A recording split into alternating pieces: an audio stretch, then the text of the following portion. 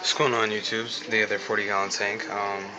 This is actually going to be a freshwater moray eel tank. I've actually, if you've seen the past video, stripped it.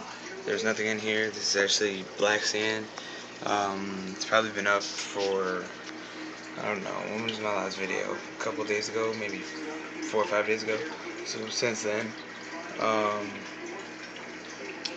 so I've got the pre-existing plants that I had. I got an air stone and some airline tubing, which you can see. Everything else is the same ornament. The only thing that's different is the black sand and the air stone. I decided to get a freshwater moray eel because I think they're cool, and just thought it'd be something different and new to have. I should probably get him on Thursday, but I may wait till the weekend, but we'll find out that time.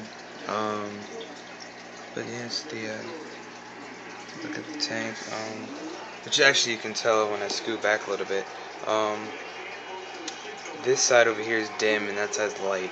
So what I've done was I've actually taken a couple of index cards and just throw them underneath the fluorescent light and kind of scooted them over on one side so it'd be a bit dark on one side and light on the other,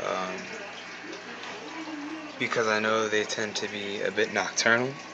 Not even a bit, but they are nocturnal. So yeah,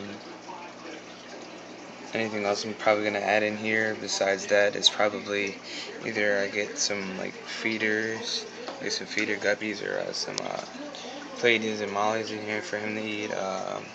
I may get a couple catfish because I know they're notorious for killing catfish. So like such as pictus, I've seen them kill a couple pictus, and some silver tips.